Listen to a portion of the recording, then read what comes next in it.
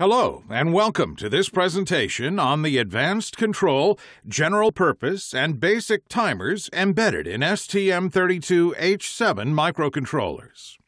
It covers their main features, which are useful for handling any timing-related events, generating waveforms, and measuring the timing characteristics of input signals. The STM32 embeds multiple timers, providing timing resources for software or hardware tasks. The software tasks mainly consist of providing time bases, timeout event generation, and time triggers. The hardware tasks are related to I/Os.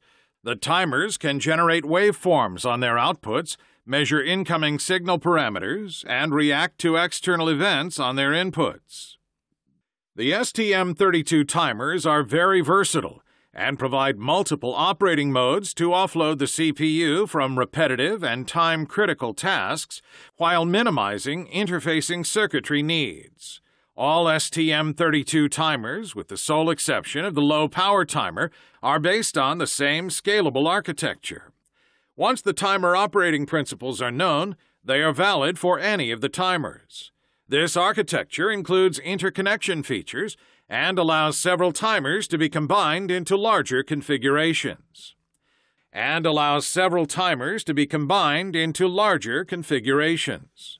Lastly, some of the timers feature specific functions for electrical motor control and digital power conversion, such as lighting or digital switched mode power supplies. Here are the key features of the STM32 timers.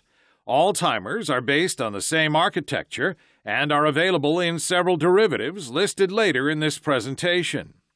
The timers mainly differ in the number of inputs and outputs they have, from a pure time base without any I/Os to an advanced control version with 9 I/Os. Most of the timers feature 16-bit counters, while some have 32-bit counters. Some features may not be present on the smallest timer derivatives. For example, DMA, synchronization, and up-down counting modes. Most of the timers can be linked and synchronized to build larger time-based timers, have a higher number of synchronous waveforms, or handle complex timings and waveforms. Within a timer, each and every channel can be configured independently as an input, typically for capture, or as an output, typically for a PWM. The timers can serve as a trigger for other peripherals, for instance, to start ADC conversions or to monitor the internal clocks, thanks to the interconnect matrix. This slide provides the block diagram of the medium-featured TIM9 timer. The timer kernel consists of a 16-bit up counter coupled with an auto-reload register to program the counting period. The two timer channels are controlled by two capture-compare registers. The counter is fed by the clock and trigger controller, also responsible for the timer chaining. Shown on the left are the input stage and the input conditioning circuitry, while on the right we have the output stage. Note that TIMERS-CH1 and TIMERS-CH2 appear on both sides to indicate they are both input and output capable. The timer features multiple clocking options. The clock and trigger controller, also responsible for timer chaining, handles the clock for the counter. The default clock comes from the reset and clock controller, linked to one of the APB clock domains. The various timers are shared on the two APB domains to implement low-power schemes, typically one high-speed APB and one low-speed APB to limit the current drawn by the peripherals, including the timers. External timer clocking allows counting of external events or to have a counting period externally adjusted. The clock source can be provided by other on-chip timers using one of the four internal trigger inputs, ITR1 through ITR4. Input pins 1 and 2 can also serve as external clocks, with the option of including digital filters to remove spurious events. The external trigger input, or ETR, can be configured as an external clock with a digital filter, programmable edge sensitivity, and a first basic prescaler stage to reduce the frequency of incoming signals if needed. Lastly, the quadrature signals from an encoder can be processed to provide a clock and a counting direction, as described later in this presentation. This slide explains how to adjust the timer counting period. Each timer embeds a linear clock prescaler, which allows you to divide the clock by any integer between 1 and 65,536. This allows the counting pace to be precisely adjusted. For instance, a division by 80 will yield a precise 1 MHz counting rate when the APB clock is 80 MHz. The auto reload register defines the counting period. In down counting mode, the counter is automatically reloaded with the period value when it underflows. In up counting mode, the counter rolls over and is reset when it exceeds the auto reload value. An update event is issued when the counter underflows or overflows and a new period starts. It triggers an interrupt or DMA request that is used for adjusting timing parameters synchronously with its period, which is useful for real-time control. This update event triggers the transfer from preload to active registers for multiple parameters, and in particular for the clock prescaler, auto reload value, compare registers, and PWM mode. An 8-bit programmable repetition counter allows you to decouple the interrupt issuing rate from the counting period and have, for instance, one interrupt every single, second, third, and up to 256th PWM period. This is particularly useful when dealing with high PWM frequencies. Some of the STM32 timers feature up-down counting modes. The advanced control timers 1 and 8, and the general-purpose timers 2, 3, 4, and 5. The counting direction can be programmed by software or automatically managed by the timer in center-aligned PWM mode.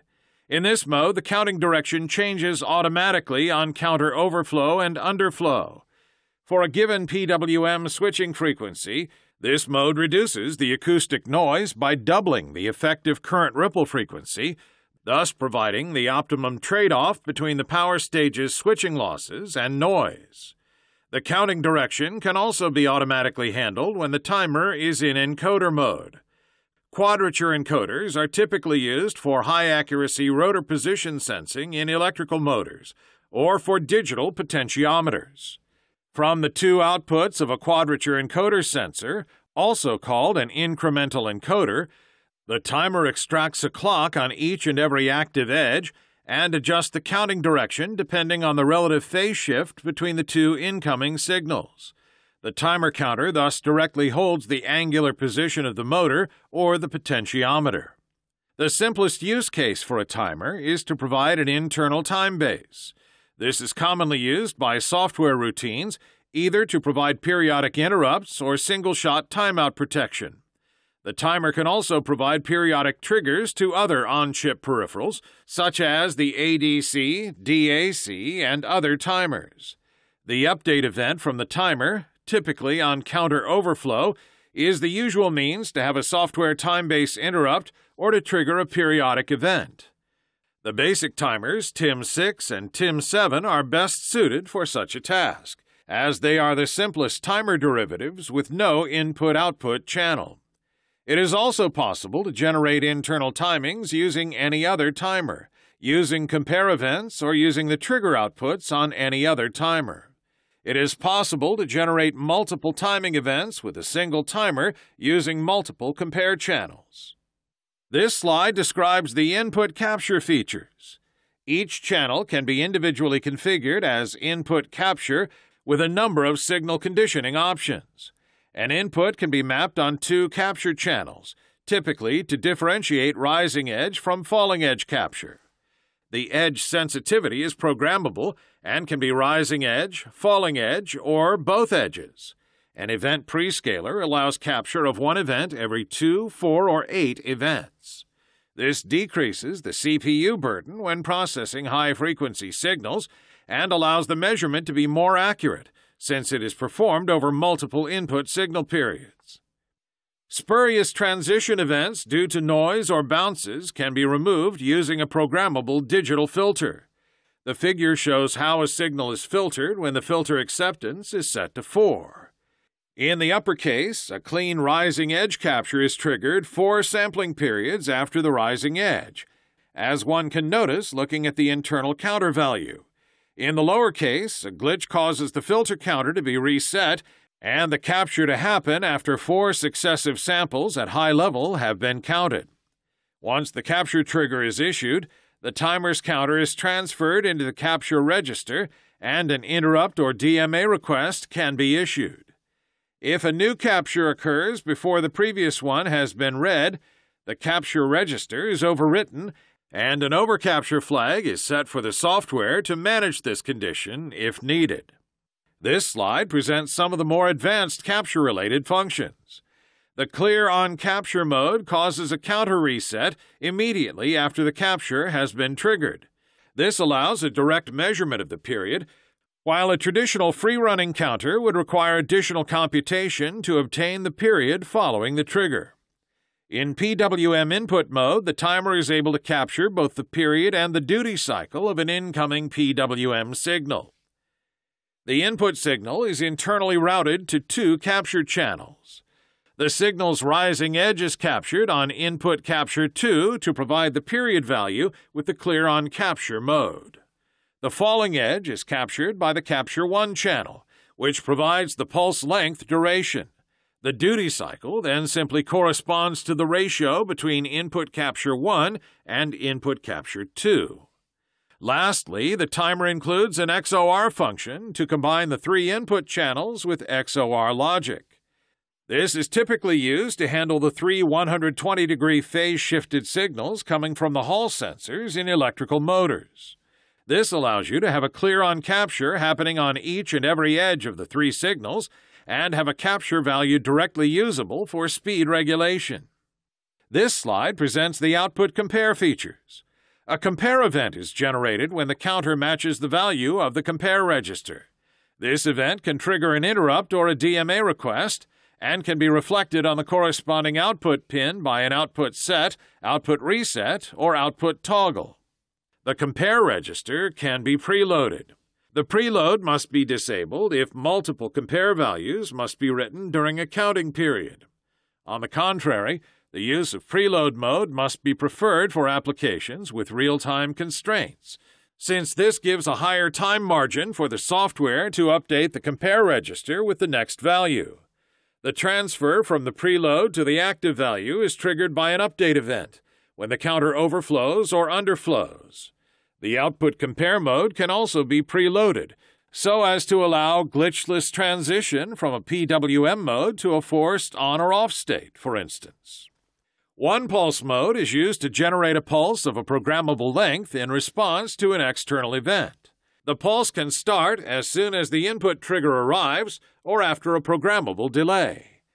The Compare 1 register, or CCR1 value, defines the pulse start time, while the Auto Reload Register, or ARR value, defines the end of pulse. The effective pulse width is then defined as the difference between the ARR and CRR1 register values. The waveform can be programmed to have a single pulse generated by the trigger, or to have a continuous pulse train started by a single trigger. One pulse mode also offers a retriggerable option. In this case, a new trigger arriving before the end of the pulse will cause the counter to be reset and the pulse width to be extended accordingly. This slide presents some of the PWM modules. The standard edge-aligned PWM mode is programmed with the Auto Reload Register defining the period and the Compare Register defining the duty cycle, the counter being in up-only or down-only counting mode. A single timer can generate up to 4 PWM signals with independent duty cycles and identical frequency. When multiple PWM waveforms are generated by the same timer, all falling edges occur at the same time, hence the term edge-aligned. On the contrary, the rising and falling edges of center-aligned PWMs are not synchronized with the counter rollover, so that switching time varies with the duty cycle value. This is achieved by programming the counter in up-down mode. This mode is interesting as it spreads the switching noise when multiple PWMs are generated with the same timer. This is a key feature for three-phase PWM generation for electric motor drives, since it allows you to double the frequency of the current ripple for a given switching frequency. For instance, a 10 kHz PWM will generate inaudible 20 kHz current ripple. This minimizes the switching losses due to the PWM frequency while guaranteeing silent PWM operation. A variant of the center-aligned mode is the asymmetric PWM mode, where two compare registers define the turning on and off of the PWM signal. This provides higher resolution for pulse width setting, since turn-on and turn-off times are individually defined.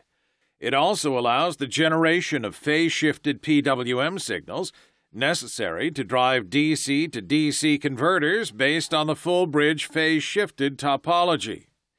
In this case, the timer provides two PWM signals with identical frequency, 50% duty cycle, and a phase shift varying from 0 to 180 degrees. This slide presents the combined PWM modes. This mode allows a logic combination of two PWM signals to be generated by adjacent channels, output compare 1 and 2 or output compare 3 and 4. The PWMs can be ORed or ANDed to create complex waveforms. Typically, this allows you to have two periodic pulses generated with any pulse width and any phase relationship value. The combined three-phase mode specifically targets three-phase motor control applications. In this case, channel 5 of the timer can be combined with any of the three channels, 1, 2, or 3, to insert a low state in the middle of a centered pattern PWM signal.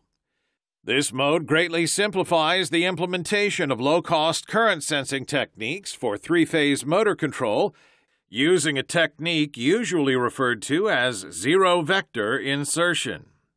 This slide presents some more specific PWM modes, where either the frequency or the duty cycle can be driven by external signals. The timer can provide variable frequency signals, using an external reset signal connected either on the ETR or on the channel 1 or 2 inputs. The purpose of this mode is to provide a signal with a fixed on or off time and a continuously adjusted frequency controlled by the hardware. The timer provides control for the on or off time using the compare register, while the auto-reload register guarantees that the PWM will not stop if the external reset is missing, thus providing a safe control in boundary conditions. This technique is used for a variety of purposes, such as transition mode PFC or power factor controller for mains-supplied applications and current-controlled digital LED lighting. Another mode for the timer is to have the duty cycle controlled by hardware, with either an on-chip comparator or an off-chip signal. The PWM operates at a fixed frequency, the maximum duty cycle sent by the compare register, and the actual value controlled cycle by cycle. This is used for applications requiring current-controlled PWMs, typically for driving DC motors or solenoids. In this case, a comparator monitors the peak current value into the load. As soon as the current exceeds a program threshold, the comparator resets the PWM output, which is then automatically restarted at the next PWM period, thus providing a controlled peak current value. This slide presents the timer's synchronization features. The trigger controller allows you to cascade multiple timers in a master-slave configuration. A timer can control one or more timers as the master timer, or be controlled by another timer as a slave. The clock and trigger controller acts as a link between the timers. In master mode, it can redirect outside the timer multiple internal control signals to an on-chip TRGO trigger output. In slave mode, it gathers multiple inputs on the TRGI, the main trigger input, coming from the external trigger pin, or ETR, or from one of the four internal trigger inputs, ITR1 to ITR4, connected to the other TRGO outputs. Additionally, the input capture 1 and 2 pins can also be used as an internal trigger typically to reset the counter. Slave and master modes can be programmed independently. A given timer can thus simultaneously be operating in slave and master modes in a cascaded configuration, accepting input triggers while providing output triggers. This slide lists the various operating modes and the signals exchanged between timers. In master mode, 8 options are given for selecting the trigger to be sent on the TRGO output. The output can be a single synchronization pulse issued upon counter reset, counter enable, which corresponds to the counter start, the update event, or the compare 1 match event. Alternatively, the TRGO output can also transmit one of 4 waveforms generated, including PWM signals, to the other timing modules. In slave mode, the timer operating mode is controlled by the TRGI input. In triggered mode, the counter start is externally controlled. This mode is used for simultaneously starting multiple timers. In reset mode, the counter is reset by a rising edge on the TRGI input, typically for variable frequency PWM operation.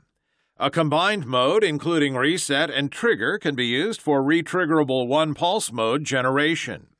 In gated mode, shown in the figure, the counter is active only while the level on the input signal is high. This signal either comes from an input or from another timer in waveform generation mode. In this case, synchronization pulses issued on reset, enable, update, or compare match cannot be used. Lastly, the slave mode selection includes clock-related modes, such as quadrature encoder decoding or external clocking modes mentioned earlier in this presentation.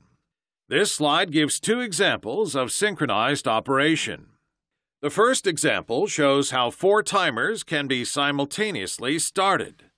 A mechanism allows the master timer to start slightly delayed to compensate for the master-slave link delay, and have all timers synchronized with cycle accuracy. By combining the channels of timers 2, 3, 4, and 9 as shown, it is possible to have up to 14 synchronized PWM channels. The second example shows how to create a 48-bit timer by cascading 3 timers.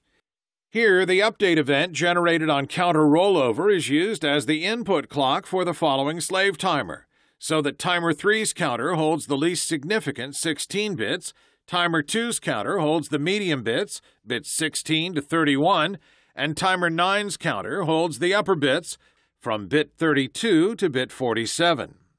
This slide summarizes the timer's 4 main electrical motor control features. The timer includes specific PWM modes for controlling power switches. In addition to center-aligned and combined 3-phase PWMs previously described, the timer features dead time insertion for complementary PWM generation and 6-step mode for driving brushless DC motors. It includes power stage protection circuitry with a dual-level emergency stop mechanism to disable the PWM outputs by hardware in case of a fault. It is able to handle the most common sensors found in motor control systems. Quadrature encoders and Hall sensors are used for fine and coarse position feedback, while tachometer generators are used for cost-effective speed feedback and just require a clear-on capture mode. Lastly, the timer includes synchronized ADC triggering options necessary to properly manage voltage and current sensing and avoid any acquisition issues due to switching noise in power stages. This slide presents the dead time insertion function. A hardware dead time generator provides 2 non-overlapping complementary PWMs from a reference PWM signal. The STM32 timers include up to 3 dead time generators for OC1, OC2, and OC3 channels. The dead time duration is programmed with an 8-bit value. This value can be locked by the user to prevent this critical value from being corrupted during runtime. This is done by setting a write-once lock bit, which switches the dead time register into read-only mode until the next MCU reset. Dead time insertion is necessary when driving half bridges, where a pair of transistors are connected in series between two power rails. In this case, it is necessary to insert some time before the switch on of one side to allow the other side to switch off, taking into account physical switching characteristics.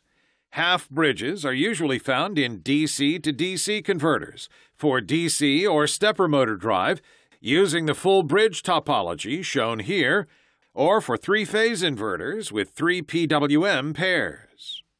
This slide shows how the 6-step drive, also called block commutation, is managed with the STM32 timer. It consists of chaining two timers, one handling the 3 Hall sensor signals, while the other manages the PWM generation synchronized with the rotor angular position, generating 6 successive steps. The first timer operates in clear-on capture mode, triggered by the 3 inputs. A compare register, here compare 2, is responsible for adding a programmable delay between the raw angular position and the commutation time. The capture register 1 holds the timing interval between successive Hall sensor edges and is necessary for the speed regulation loop. The compare 2 match event is propagated to the slave timer through the TRGO output. These events serve as commutation events and trigger changes for PWM generation. For each of the 6 steps of the sequence, the states of the 6 outputs are defined to be either forced active or inactive, or generating a PWM signal. The transition from one step to the other is preloaded by software in the commutation interrupt routine and automatically transferred by hardware to reprogram the output operating mode when the next commutation arrives. The figure at right shows the 6 PWM signals for 2 consecutive complete 6-step sequences, together with the current in one of the motor phases. This slide presents the break function. A break event triggers a hardware protection mechanism that automatically disables the PWM outputs and forces them to a user-configurable state, either low impedance with high or low level, or high impedance. The logic circuitry works asynchronously, without any clock. This guarantees the functionality even in case of a system clock failure, and avoids any clock-related propagation time that would tend to delay the protection. This feature is available on all timers having complementary PWM outputs, which are capable of performing power conversion tasks, timers 1 and 8. Timers 1 and 8 have 2 separated break channels. This provides a dual-level protection scheme, where, for instance, a low-priority protection with all switches off can be overridden by higher priority protection with low side switches active. Furthermore, a dead time delay can be inserted immediately before entering the fault mode for safely disabling the power stage. This prevents potential shoot-through conditions. Let's consider, for instance, that the fault occurs when the high side PWM is on, while the safe state is programmed to have high side switched off and low side switched on. At the time the fault occurs, the system will first disable the high side PWM and insert a dead time before switching on the low side. This slide presents how the break function sources are managed. Multiple break sources can be combined for triggering a break event. A system-level source can be selected, the clock security system, or CSS, indicating an external clock failure. Break inputs can also be selected with the alternate function controller on the MCU pinout. External sources can be conditioned before entering the break detection unit. This allows selection of the proper polarity and discarding of spurious glitches by means of a digital filter. This slide presents the ADC triggering options related to the timers. The ADCs can be triggered with most of the STM32 timers with 3 options. This can be done using compare events.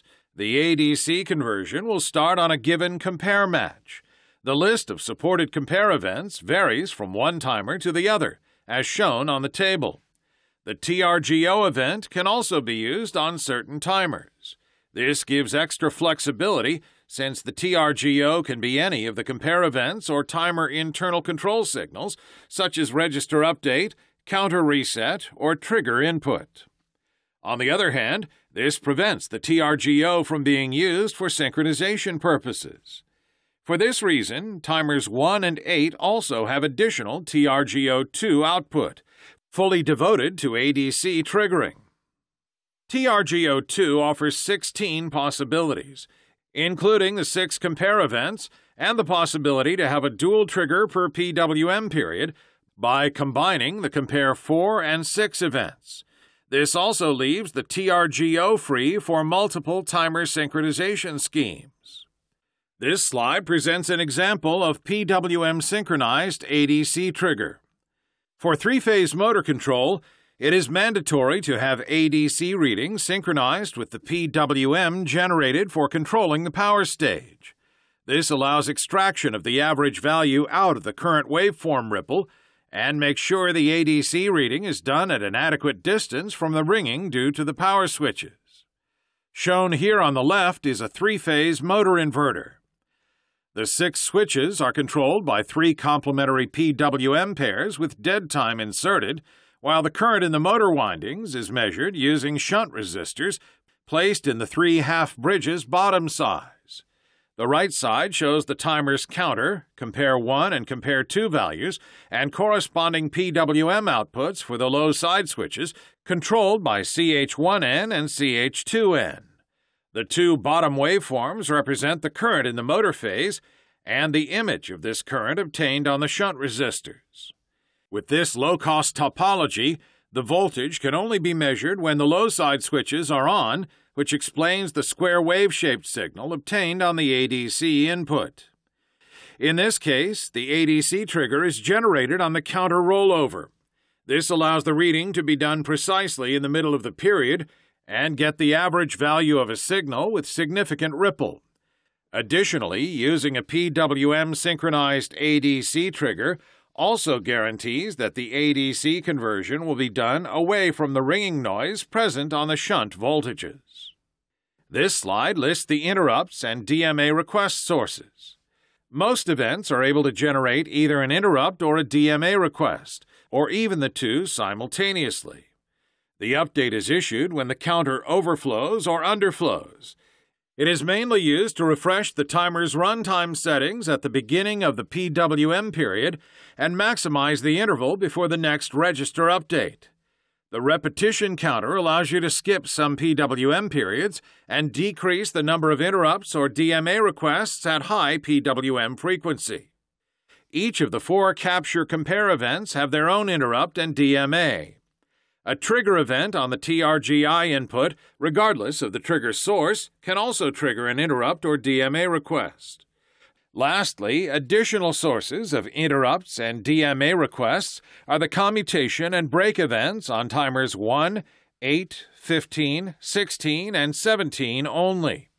Note that the break event does not generate DMA requests.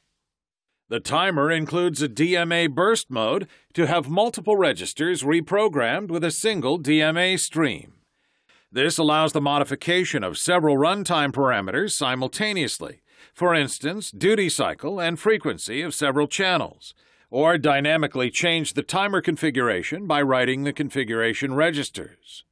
The example shows how a table containing 3 compare values can be transferred into the compare registers with a single DMA stream when a new PWM period starts. The DMA must be programmed in memory to peripheral mode, pointing to a unique location in the timer, virtual register TIMERS DMAR. When the update event occurs, the timer sends a number of DMA requests corresponding to the programmed burst length. Each value is then automatically redirected from the virtual register into the active register targeted. On the next update event, 3 new compare values are transferred again. In this example, this mechanism saves 2 DMA streams that would normally be necessary for such an update scheme. The timer is active in the run and sleep modes, while it is frozen in stop mode. The timer state and register content are preserved, and the timer directly resumes operation when the MCU is woken up. In standby mode, the timer is powered down and must be completely reinitialized when exiting from this mode. The timer state in debug mode can be configured with one configuration bit per timer. If the debug bit is reset, the timer clock is maintained during a breakpoint. If the debug bit is set, the timer's counter is stopped as soon as the core is halted. Additionally, the outputs of the timers having complementary outputs are disabled and forced to an inactive state. This feature is extremely useful for applications where the timers are controlling power switches or electrical motors. It prevents the power stages from being damaged by excessive current or the motors from being left in an uncontrolled state when hitting a breakpoint. This slide explains how to set the timer's PWM frequency. This parameter is defined using the auto reload value, or ARR, programmed in the TIMERS ARR register and the clock prescaler programmed in the TIMERS PSC register. The PWM frequency is given by the timer operating frequency, or FTIM, divided by ARR plus 1 times the clock prescaler plus 1. Practically, finding both register values is an iterative process, where one must start from PSC equals 0. In other words, no clock division. This guarantees that the PWM will have the finest possible resolution. In this case, the ARR value is simply the ratio between the timer clock frequency and the PWM frequency, the whole minus 1. If this equation yields an ARR value above the timer's ARR range, either a 16-bit or 32-bit value depending on the selected timer, the computation must be redone with a higher prescaler value with the following sequence. An ARR value equal to timer clock frequency divided by 2 over the PWM frequency, the whole minus 1, then an ARR value equal to timer clock frequency divided by 3 over the PWM frequency, the whole minus 1, and so on up to the point where the ARR value fits within the programmable range. This slide explains how to program a duty cycle for a given PWM frequency. This parameter is defined using the auto reload value, or ARR, programmed in the TIMERS ARR register and the compare value programmed in the TIMERS CCRX register. The duty cycle does not depend on the PWM frequency and is given by the compare value plus 1 over the auto reload value plus 1. Another useful indication is the PWM resolution. This gives the number of possible duty cycle values and indicates how fine the control on the PWM signal will be. The resolution, expressed in number of duty cycle steps, is simply equal to the ratio between the timer clock frequency and the PWM frequency, the whole minus 1. Another way of expressing it is in bits, as for giving a DAC converter output resolution. In this case, the resolution is the base 2 logarithm of the ratio between the timer clock frequency and the PWM frequency, the whole minus 1. This slide shows a simple practical example of PWM usage for dimming a low-power LED. This can be done directly using a PWM output as long as the current does not exceed the rated output current. The first step is to program the frequency to be set to 1 kHz. When doing the ARR value computation with no prescaler and a timer operating frequency of 200 MHz, the result is 199,999, which is above the 16-bit range that can be used with timer 1. The timer prescaler must be set to 4 to have the timer operating at 40 MHz, and this results in a valid value of 39,999 for the ARR register. The second step consists of computing the compare register value to have a 20% duty cycle.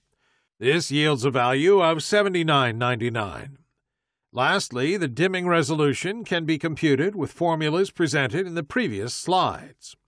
With a timer running at 40 MHz, a 1 kHz PWM provides 40,000 dimming steps, which corresponds to an equivalent resolution of 15.3 bits. This slide explains a common support case, where the whole timer is configured, the counter is started, the PWM mode is enabled, as well as the corresponding outputs, but there's still no activity on the pins. Usually, this is because the MOE bit or the CCXE bit was not set. The CCXE bit in the TIMEX register defines the configuration of a CCX channel as input or output. The CC1E must be set to get a PWM signal on the CH1 channel.